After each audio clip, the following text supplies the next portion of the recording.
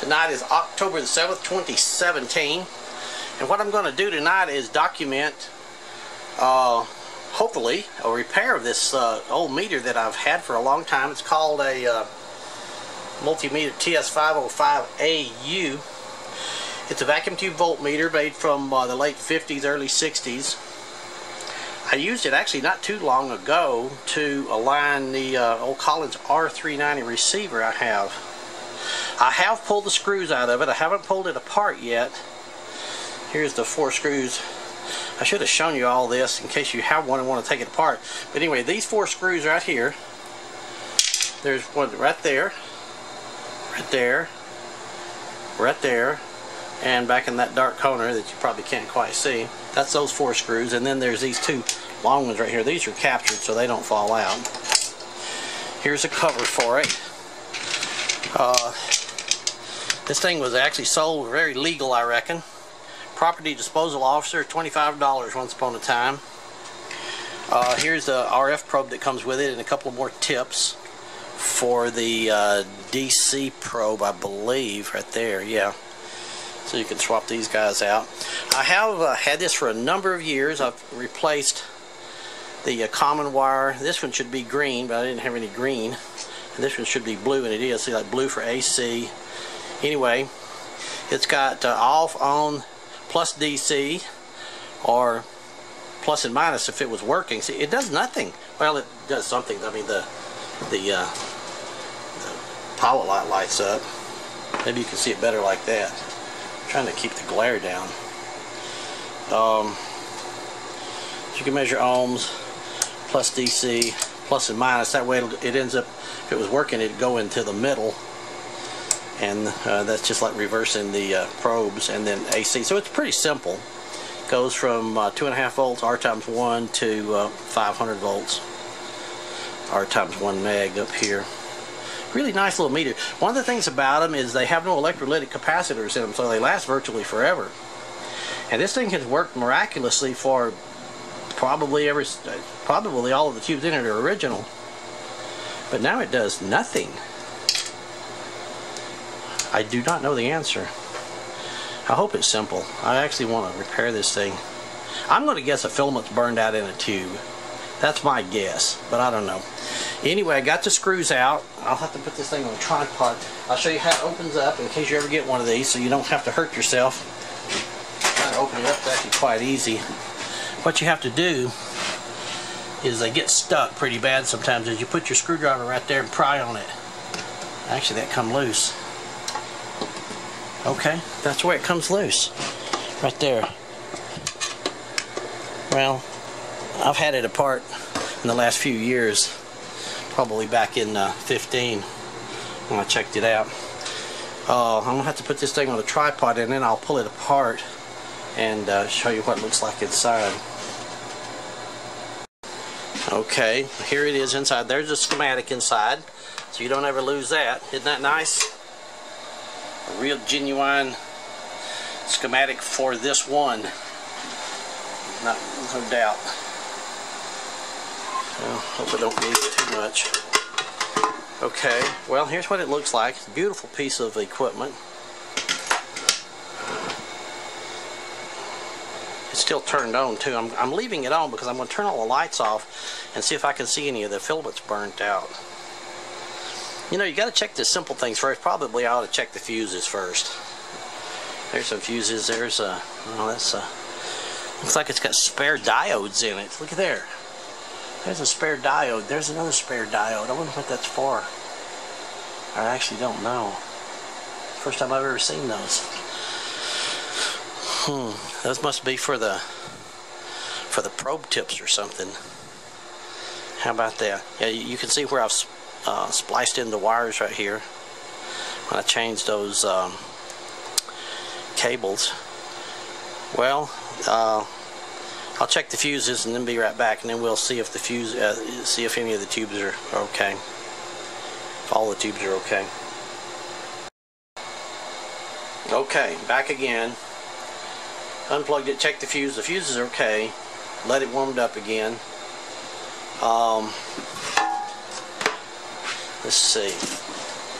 How would I go about doing this and documenting it at the same time. Okay, let's try this. Let's look down here and see if we can see the... Yeah, I can see it lit. That one's lit. I can't see if those are lit or not. That one is. Yeah, that one's glowing.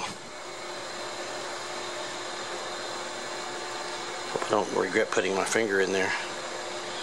Yeah, they're all pretty warm. Oh, that one's cold. That one's not.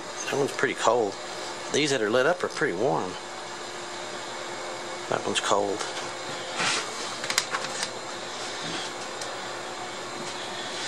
5651, 5651, 6X4, 12AT7, 6AU6s. That's kind of, it's balanced here. It's got a rectifier there, 6AL5, 12AT7, the 6X4, a couple of 5651s. I'm not sure what they are. Oh, they're VR tubes. Oh, that's interesting. The VR tubes are out. Well, what about the rectifier?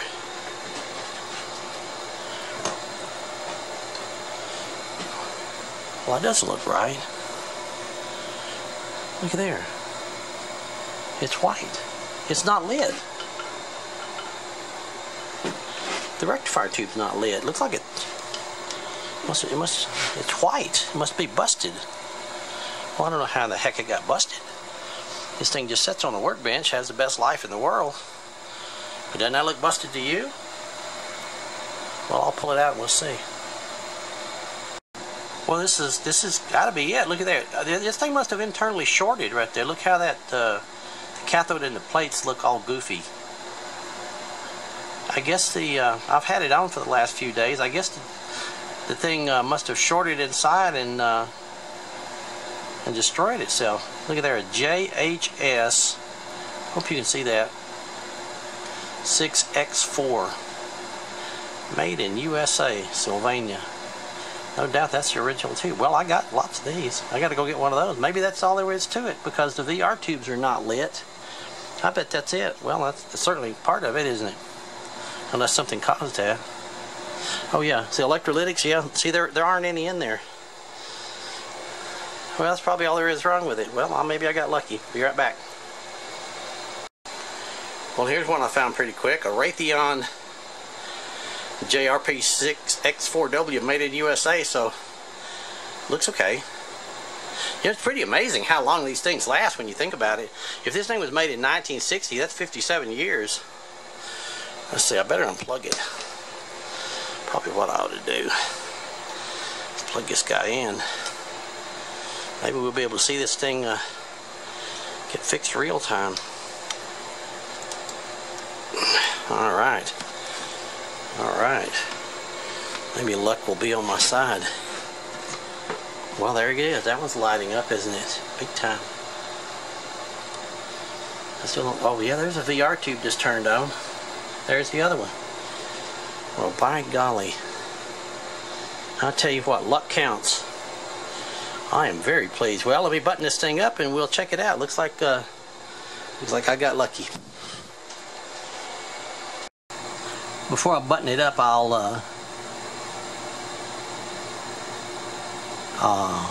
we'll look at this. Actually, I think I may have put that on there. I think I did. I think I did that one time during calibration. That AC cal, AC 0, 0 center, course 0 adjust, and DC cal.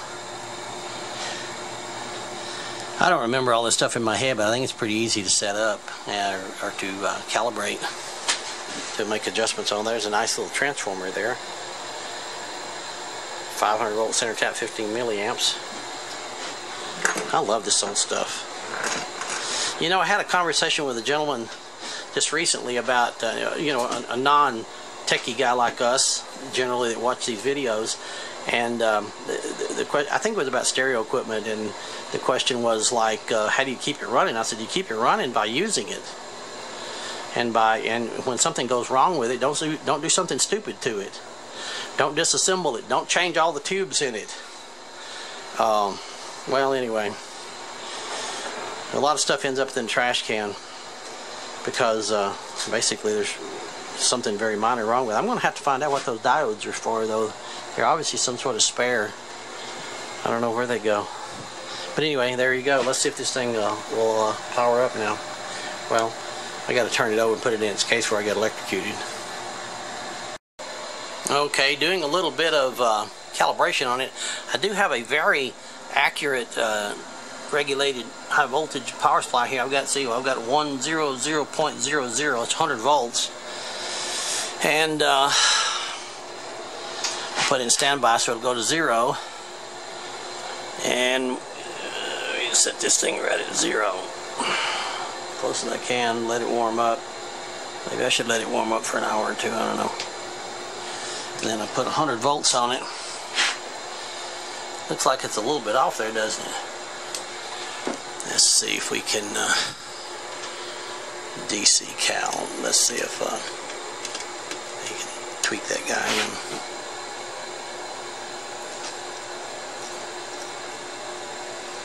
There you go.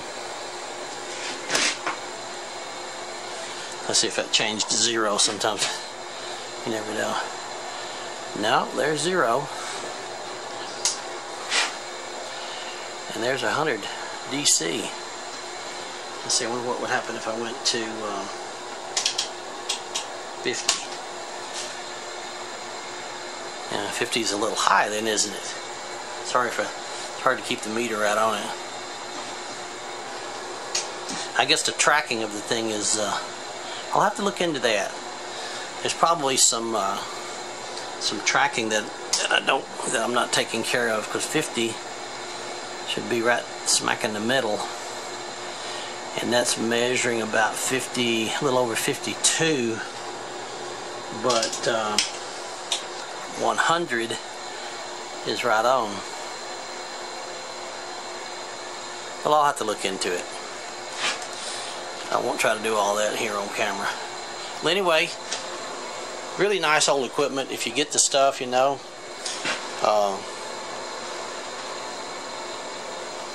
It's fun to use. It works, and I'm gonna see if I can figure out exactly how to make the range more linear there.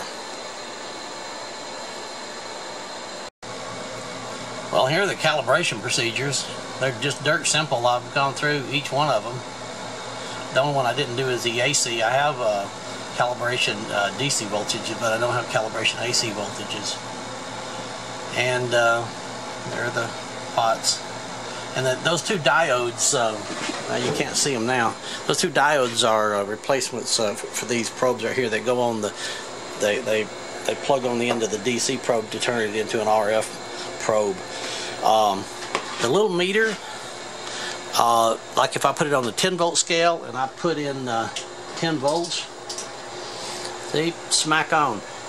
The thing calibrates on every scale. You only calibrate it once on the 2.5 volt scale, but it's dead center full scale on every one of the range settings down here. But the halfway point is a little bit off. Kind of interesting. Let's see, what is that? That'd be 5 volts. 1, 2, 3, 4, 5. See, 5 volts would be right dead center. So it reads about 5.4, and it actually does that on every scale. So the center readings, everything a little bit less than full scale is not quite right. See, that's 5 volts right there. It should be right dead in the center, but if I put it on the 5 volt scale, it reads 5 volts. Actually, it's actually a little bit above it now. Oh well, I guess that's the way these things warm up. Let's see. Put it in standby. Let's make sure it's actually going all the way back to 0. Well, hell, now it's not going all the way back to 0. Probably need to let the thing warm up for a really long time. It says about 10 or 15 minutes. Okay, there's 5. Let's see, let's put it on the 10 volt scale. It should read right in the center. Well, that's better.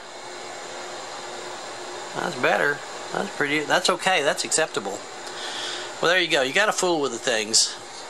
But they're really nice instruments, and there's a really nice write-up here on the internet about them, about how they're practically indestructible. They make another point about no electrolytics. To the electrolytics, see, they have these oil capacitors. These are the power supply capacitors in it. So there you go. If you run across one of these and it hasn't been, you know, to hell and back, you may be able to replace the leads on it. I think they dry out pretty, you know, and probably need replacing.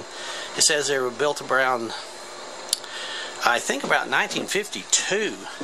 If I look at this guy, if I look at this manual right here, it has a date on it. This one says 1955. It seems like somebody wrote something else on there. Yeah, 1955. Okay. Well, let's assume that's when it was built. So it's, you know, it's 62 years old. So I hope this helps. Hope you enjoy these little videos of this ancient, vintage equipment, and I hope it helps restore and save some of this magnificent old equipment. Thanks for watching.